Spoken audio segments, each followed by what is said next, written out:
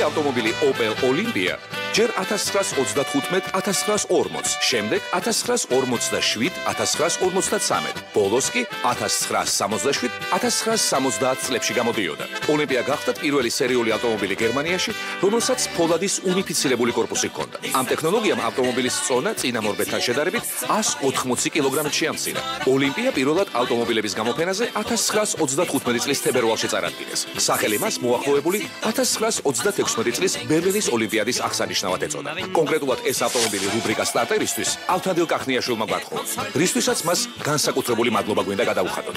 Opel Olympia მცირე ზომის საოჯახო ავტომობილია. შესაბამისად, მწარმოებლებს ის ქართულ პარლამენტარებზე არ გაუთვლიათ, მაგრამ სტარტერში ყველაფერი ხდება. რის დასტურადაც დღეს ჩვენი და აი ამ 1938 წელს გამოშვებული Opel Olympia სტუმარია საქართველოს პარლამენტის წევრი, საპარლამენტო უმრავლესობის ლიდერი Archil Talakvadze. Ბატევრად საიუბილეო მანქანაში შეხედავთ ახლა. Opel Olympia 80 წლის. კი. Opel Olympia. Olympia ქალის სახელი უნდა იყოს. არა, ოლიმპიადიდან გამოდა, ხო, აბა. კი. ოლიმპიადა. რა შვები წელს იღებ მონაწილეობას ოლიმპიადაში? მე კი. მე ნებისმიერ ოლიმპიადაში, მაგრამ თავარია მონაწილეობა. რომელ სახეობაში? თავარია მონაწილეობა, მე ბადროს თორცლაში. თავარია მონაწილეობა, ხო? ოლიმპიადის დევიზი ხო ეგარი და თავარია მონაწილეობა. მე მოვიგებ, წავაგებ, ჯერ ნაკრებში არავის არ დავუძახიო, მაგრამ თუ რამეა ბადრო რო თორცლო მართლა, რა მაგარი ვიქნები, მაგრამ. ჩავდი. მადლობა. აი ესეთი სიმციმა ხო აქეთ ტიკტაკი აქვს და აქეთ ეს ამბავია წოილი ხო ეს იმიტომ რომ გაარჩიო იმიტომ რომ წოილი არის მარცხნივ და ტიკტაკი არის მარჯვნივ წივილი და კივილი მარცხენა მხარეს არის და მე მარცხენები აქეთ მე მარჯვენები იქით ტიკტიკები აი ეხა ესეთი ავტომობილი ხო მოგწონს ნახე Wow, სიგნალი მაგარი აქვს. ამა, ეს სპეციალური საოპერო იმიდან არის სიგნალი. ქუთაისს უხდება. ხო და ვისა, რო გადამსხდარიყავით ასეთ ავტომობილებზე? აი, რაღაცა შავი ჯიპები, რაღაცნაირად ერთფეროვანია რა, რაღაცნაირად. არა, რა ლამაზი რა. სად არის რა ჯიპები? უკვე გადავსხედე. რა მანქანით დადის? სედანით, ჩვეულებრივი სედანით, რომელიც სახელმწიფოს საკუთრება არის. სახელმწიფოს კი, აბა რა. არ გაგიჭირდა გადაჯდომა ავტომობილი. აი, მაგაზე მეტყვი მოტოცი დადიოდი სულ ვიცი და კი, მოტოციკლეტი ბავშვობიდან მყავს, ეხლა მყავს. რა მოტო მყავს, მაინტერესებს. ეხლა მყავს ჰარლი დევიდსონი, ესეთი ჩოპერების მოყვარული ადამიანი ვარ და აი ჩემ მეგობრებთან ერთად იშვიათად, მაგრამ მაინც ვახერხებ, რომ გავისერინოთ ხოლმე ქალაქ გარეთ. ესე იგი ოზურგეთი, ქუთაისი, თბილისი. კი. ესე იგი ესე იგი, იმიტომ რომ ხო ორი პარლამენტია. მაგიური სამკუთხედია. პარლამენტი ხო ორია, ანუ ესე პარლამენტი ორია. სულ მაინტერესებდა მაგაზე, ანუ სულ გზაში ხარ. სულ გზაში ვართ და სულ აი მგზავრის წერილებში ვართ რა. წერტ წერილებს როგორც მგზავრის წერილებში. არიგლები აი ამდენი. იცი რა, ძალიან პროფესიონალი მძღოლი მემსახურება, რომელსაც აქვს დიდი სტაჟი.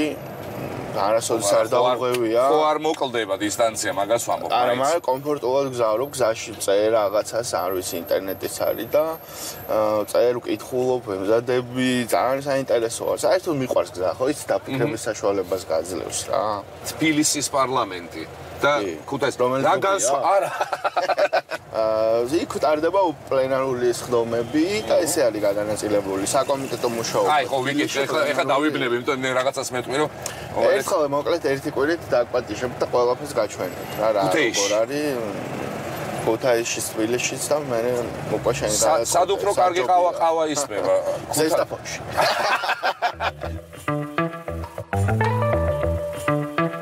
რომელ საათზე იღვიძებ ხოლმე რომ წახვიდე პარლამენტში?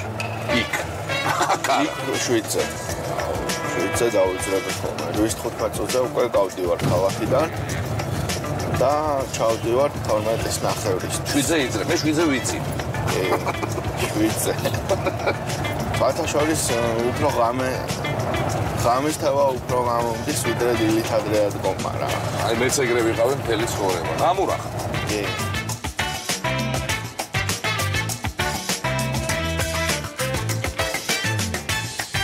Hello. მივირთვათ და შესაბამისად ხო იყოს რა უშავს მანამდე ფრეში მივირთვით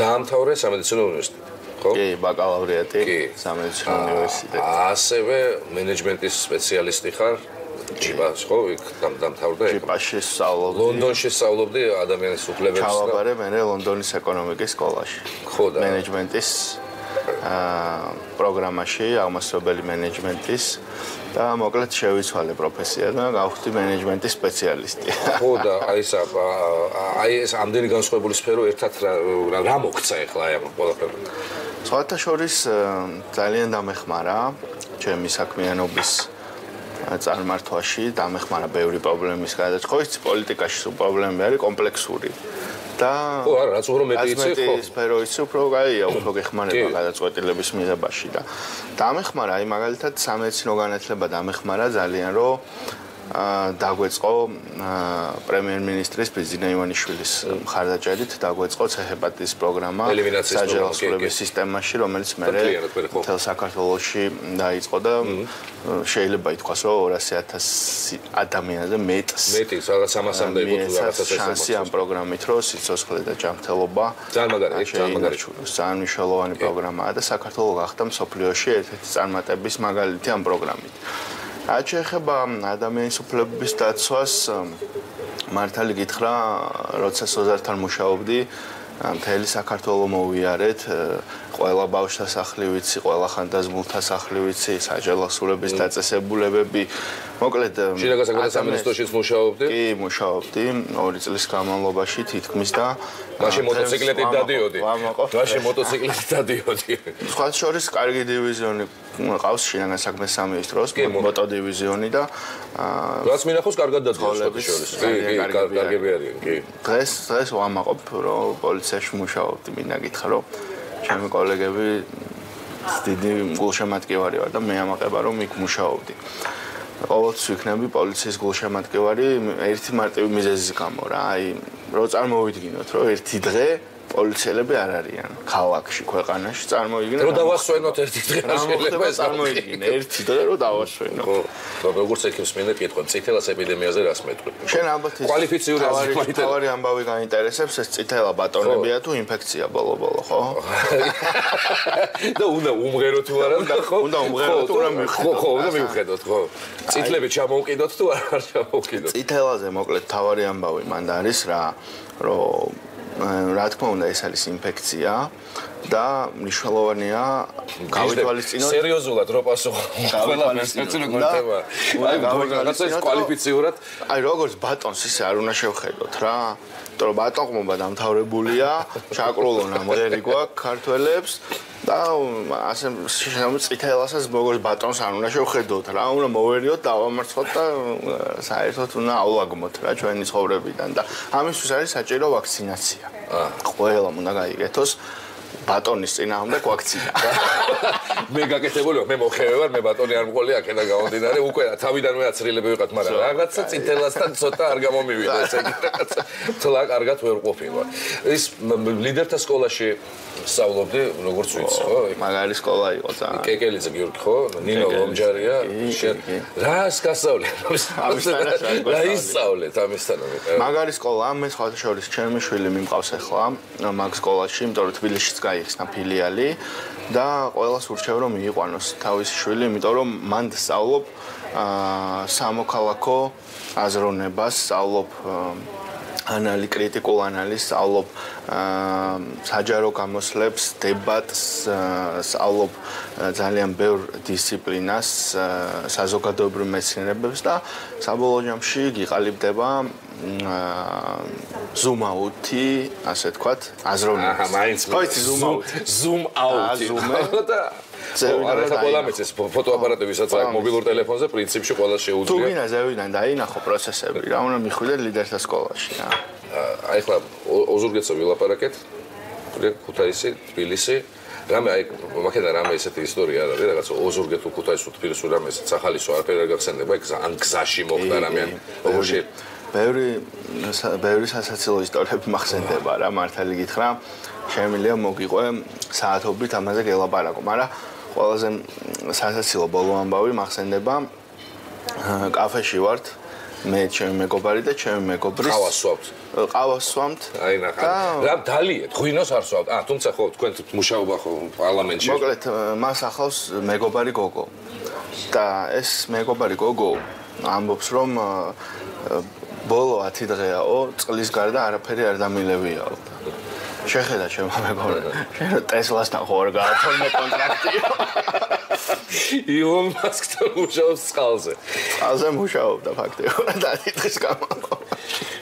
ქალების თემაზე გადავიდეთ ახლა კარგი არის 8 მარტი მოდის და ანუ ეხლა გვაქვს ძალიან მაგარი საშუალება რომ მიულოცოთ ერთად მე ესე მოკლედ შემოვიფარგლები გილოცავთ მდედრებო კარგად იყავ ჯამთად გახარებულოთ όλე კარგი ოღონდ ჩვენთან ტრადიცია არის და შეგვიძლია ყავით მიულოცოთ პრინციპში შეგიძლია აი ესე კარგად ულოცავ ყველა ქალს ამ ჩვენიერ დღეს და უსურებ წარმატებებს, უსურებ წარმატებულ მონაწილეობას სოციალურ, პოლიტიკურ, ეკონომიკურ პროცესებში და უსურებ რომ ყველას უყვარდეთ და პატივსცემდნენ.